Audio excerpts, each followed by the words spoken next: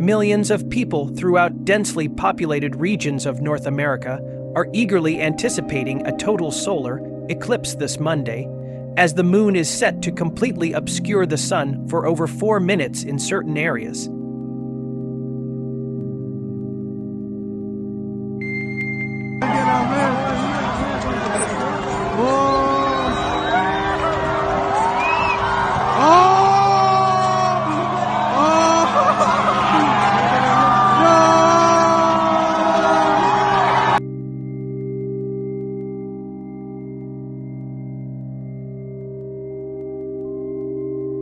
Weather permitting, observers will have the chance to witness this spectacular event along a trajectory starting in Mexico and extending across the United States into Canada.